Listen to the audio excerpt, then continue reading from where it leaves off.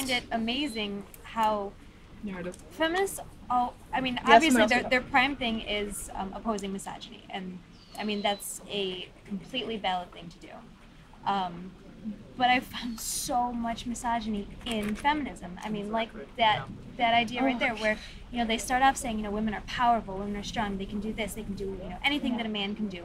Great, and yet they're doing so much to protect women. Like they're these, like you were saying, delicate little flowers that they go into the workplace and God forbid somebody says the wrong word and their whole day is just shot. Life. And they've fallen into a deep depression, and that's not an empowering image of women at all, and it's completely contradictory. Yeah, well, I remember reading from the Good Men Project, which is essentially a feminist publication. The writer, I cannot for the life of me remember his name, I apologize, but he wrote, he was the one who wrote about teaching boys that they're rapists, or not to rape as feminists, like that whole thing. The male feminist article? No, well, that all boys are rapists? No, that they needed to be taught not to rape, that you needed to teach boys not to rape. Okay. And she was saying, like, is there a word for saying don't rape anyone, asshole? And he's talking like his boy, his son. That's awful. And of course he just said, well, we can't say that, so we just say soften boys. But then he goes into this spiel where he says, well, no matter how strong a woman you make your daughters, she's still a fragile vessel who could shatter into a million unfixable pieces at the brutish actions of any man. And it's like, it's ridiculous. Yeah, my father never taught me that. No. It's like, strap it back on and keep going. It's like, and I can't imagine how that is empowering, to think that things can shatter you, because strength is about dealing with life as it is, not expecting other people to pad the world for you. And it even feels uncomfortable when guys do that, when they pad the world for you. And it almost creates a cage of that padding. You can't exit it because you're so sensitive now that the moment you exit it, you're in trouble. You're unable to cope. So now you're stuck in these little harems. You're stuck. Yeah, you really are stuck. You're trapped in this because, they say that they really are trying to empower women, but they're not. They're making it worse. It is like she said. They are padding everything. They're making women feel more comfortable being easily offended, being, just shattered by the littlest thing. Yeah, being afraid. Yes, they're afraid everywhere they go that someone out there is just waiting in the bushes to rape them or something. And that's just not true. The statistics don't back that. I've encountered too many people lately that are making these broad statements of all women are afraid, all women fear this, women are afraid of walking down the street. And I'm reading this going, last I checked, I'm a woman and I'm not afraid. So, I mean, for one, you don't get to speak for me, but, how is that empowering? How is it empowering to instill this sense of fear in everyone, especially when that's not indicative of reality at all?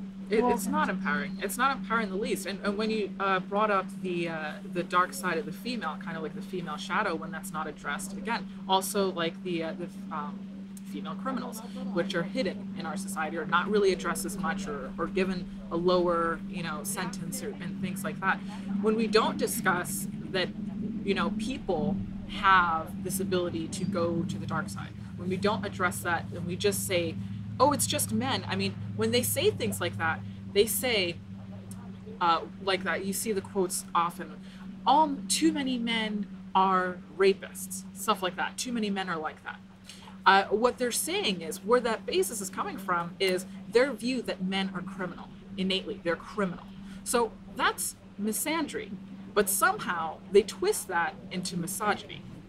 I don't know how they've been, they go into, too many men are like that because misogyny. No, you have that view because of misandry. Like, what are you talking about right now, So it's incredible. And and telling women that they, that not to acknowledge your shadow, not to be conscious of, wait, I might be overstepping this man's boundaries. Wait, I might be hurting this man. It excuses them and lets them just continue on. And that's actually a really dangerous, slippery slide, and can, support them in being abusive towards men. Instead, the conversation should be, here's the reality. How do you treat the person before you? How do you treat yourself? Because it does come back to, how do you treat yourself?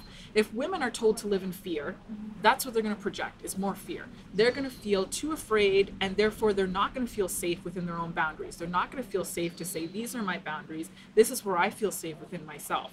So they're going to project that into men and saying, because what's happening is they're afraid, they don't feel safe within themselves, they don't feel safe within their boundaries. So all of a sudden, the world is scary. Men are the ones who are doing it to them.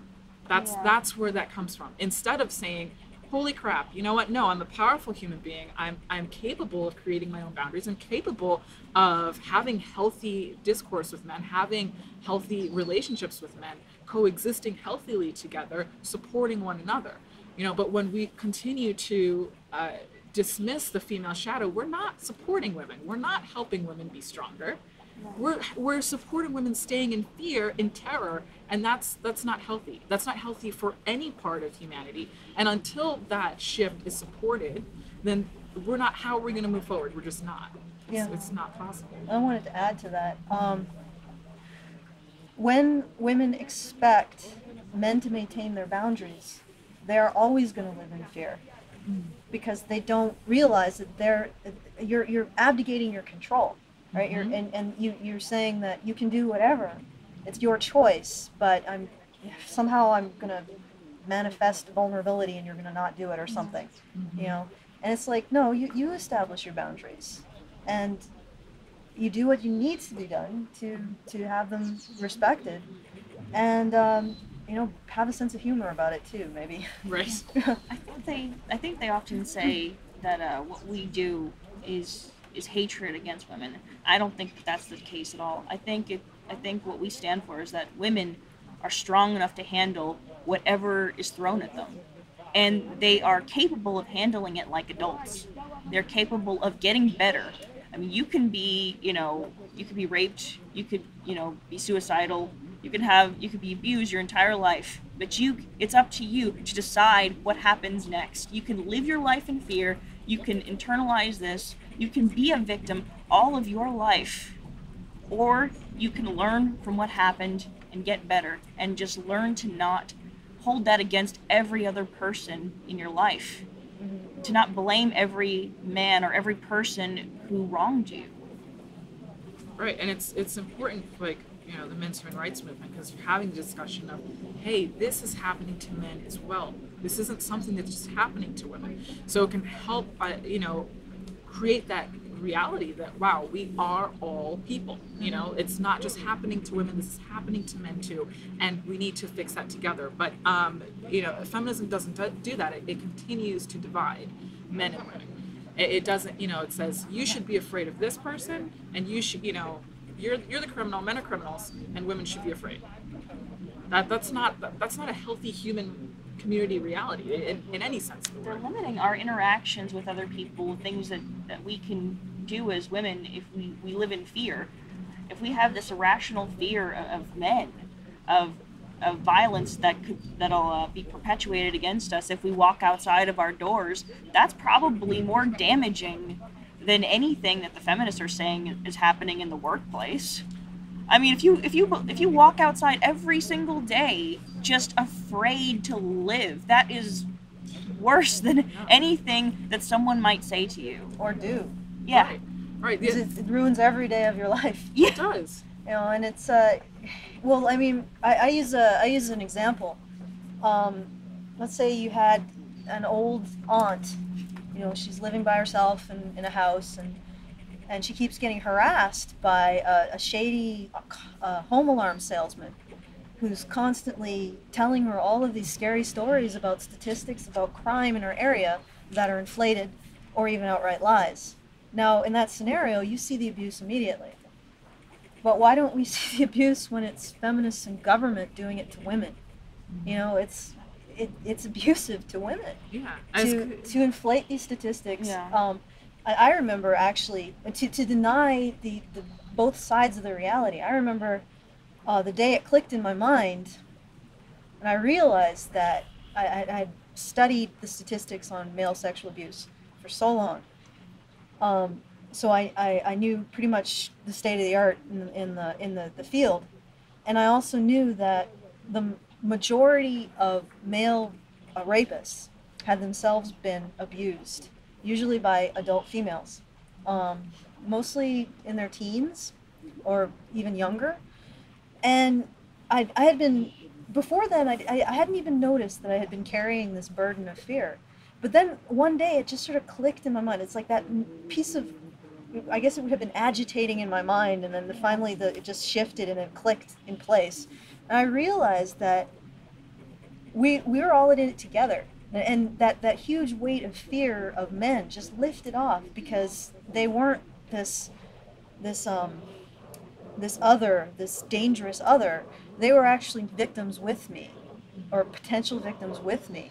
So we were all in it together against, not, I wouldn't even say the people who rape, but whatever's in those people that's making them engage in these acting out in these aggressive sexual ways, you know? And it was like a moment in that I remember distinctly. It's just like this weight lifted off me, and it was actually pretty transcendent. It was like, I felt like, I could breathe, and men were no longer my enemy.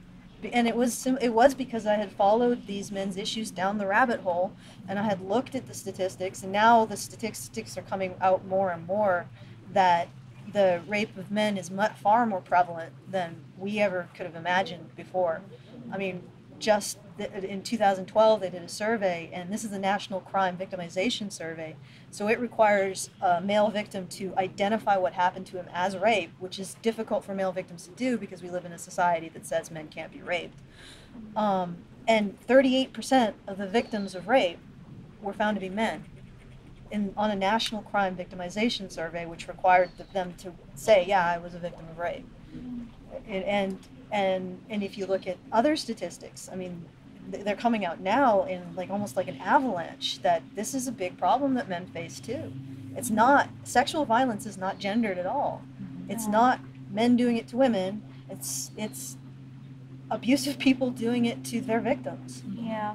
You know, and the other thing is that when you digest all this, you realize that the sexual violence itself is almost like what I said is that it's not necessarily us against people engaging it, but whatever's in them that makes them engage in it, whatever this toxic dynamic that they're perpetuating.